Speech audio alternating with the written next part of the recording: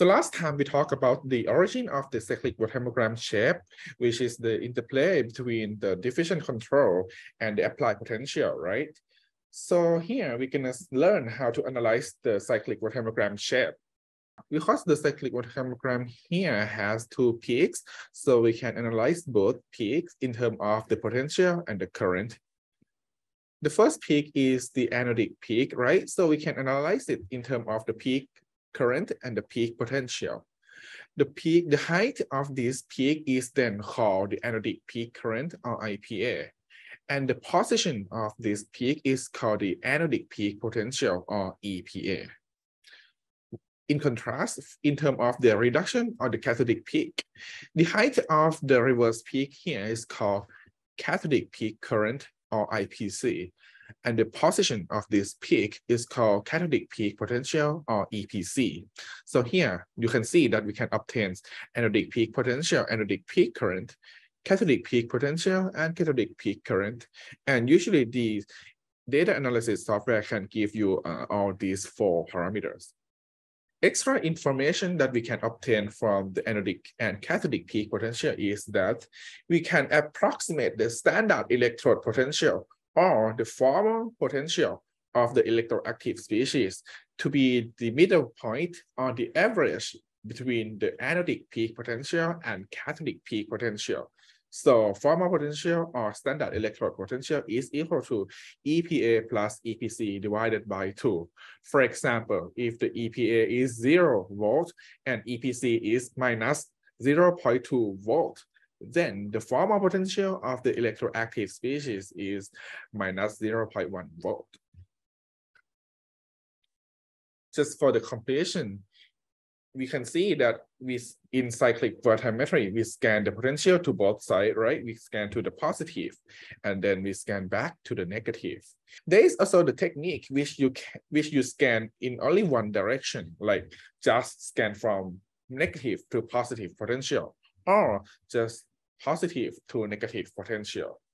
The technique that scan in only one direction is called linear sweep voltammetry or LSV, which you can also get the same information as the cyclic voltammogram, but only half of it.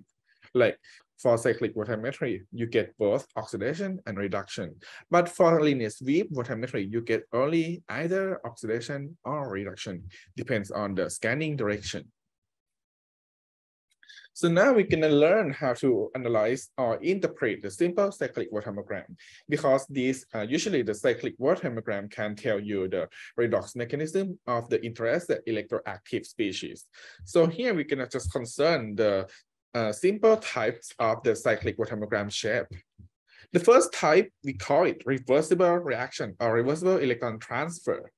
Reversible reaction or reversible electron transfer means that there is no kinetic or chemical barrier for electrooxidation or reduction, which means that your electroactive species can easily undergo oxidation and reduction without any other process to interrupt it.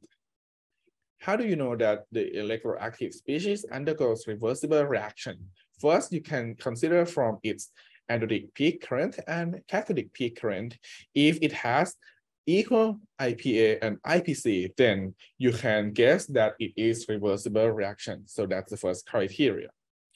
The second criteria is that the delta EP, which is EPA minus EPC, needs to equal to 57 over N or 59 over N millivolt in order to call it reversible reaction. The third criteria is that changing the scan rate in cyclic voltammetry waveform does not change the delta EP of the reversible reaction. So here, this is the example of the reversible CV. You can see that the anodic peak and cathodic peak is equal in terms of the size, and the position is very close to each other, like 57 over N millivolt. So this is the first type, which is the reversible reaction. The second type of the redox mechanism here is called quasi-reversible reaction.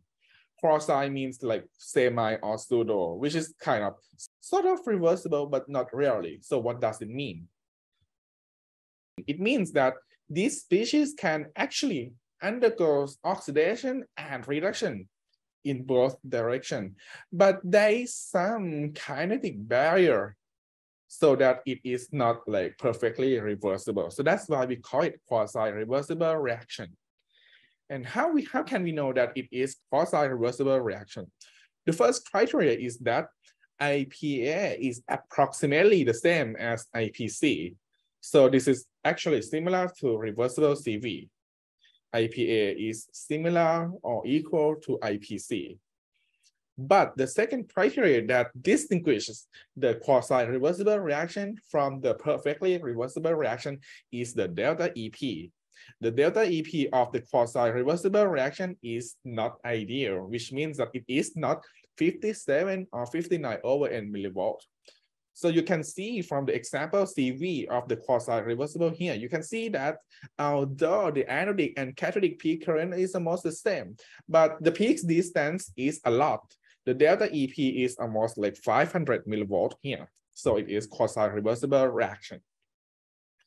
You can also see here the right diagram here, compare between the reversible and quasi-reversible reaction. You can see that the reversible and quasi-reversible reaction, the anodic peak current and cathodic peak current is approximately the same, but the delta EP of the quasi-reversible reaction is a lot compared to the reversible reaction. So that's the difference between reversible and quasi-reversible. All right. The third type of the redox mechanism that you should know is the irreversible reaction. A reversible reaction means that this species can undergo, for example, just oxidation, and it cannot be reduced back. Or if it can undergo reduction, then it's not going to be oxidized back. So only oxidation or reduction can occur with that species. What is the cyclic Voltammogram shape look like? So it look like this. So for example, this is the CV of the species which can only undergo oxidation. So you can see that you still get the anodic peak current and anodic peak potential. But when we scan the potential back, you can see that we don't get the cathodic peak, which means that the oxidized form can't be reduced back to the reduced form. So this is actually a reversible reaction. The last type of the redox mechanism that you're going to learn here is called multi-step electron transfer, which means that these electroactive species can undergo more than one oxidation reduction step. Like, for example, if we start from the electroactive species here, the first oxidation step is here. And if you further increase the applied potential, you get the second peak here, which is the second oxidation. And then if you scan the potential back, you get this cathodic peak as your second reduction actually. And if you scan it back here, you get the first reduction. So you get two pairs of the anodic cathodic peaks. So that's why we can say that this electroactive species undergoes the multi-step electron transfer. Here you get two steps. However, you can see that here it depends. We don't really know which one is the first step or the second step. So there's actually some experiment needs to be done, like to vary the scanning potential or the window potential, for example, to see that which one is the first step. Usually the largest peak gonna be the first step. So here you can see that actually this the right peak around 0.2 volt is actually the first oxidation and reduction. And this one, the tiny peak here, is actually the second step of the oxidation and reduction. So this is the multi-step electron transfer. So for further analysis of the cyclic Voltammogram of the standard electroactive species. So here again, this is show that the slope between the applied potential and the time is the scan rate. For diffusion control reaction, so what does it mean? Diffusion control reaction means that, if you remember, our electroactive species needs to undergo several steps to to undergo the electron transfer step at our electrode. So it needs to undergo mass transfer, chemical reaction, or adsorption and desorption. Diffusion control reaction means that the mass transfer step or the diffusion is the rate determining step, or we can say that diffusion is the slowest step. So if your electroactive species undergoes diffusion control reaction, the relationship between the peak current and the scan rate is gonna be governed by the Randall statistics equation, which is here IP, which is the peak current, is equal to 2.69 times 10 to the 5th times n to the 3/3 times surface times A and square root of D and concentration C and square root of the scan rate. Usually we perform the experiment which we vary the scan rate and then we record the peak current, either anodic peak current or cathodic peak current. Then we plot between the peak current and the square root of the scan rate. If you get the linear relationship, then we can say that your electroactive species is diffusion control. So let's see the example. Example 3.3 here. This is the cyclic voltammetry of ascorbic acid. So we have so many CV here, which is run from the different scan rate. And this inset here is the plot between the peak current and the square root of the scan rate. So this example asks you which characteristics from the data tell that ascorbic acid redox reaction is irreversible and is diffusion control.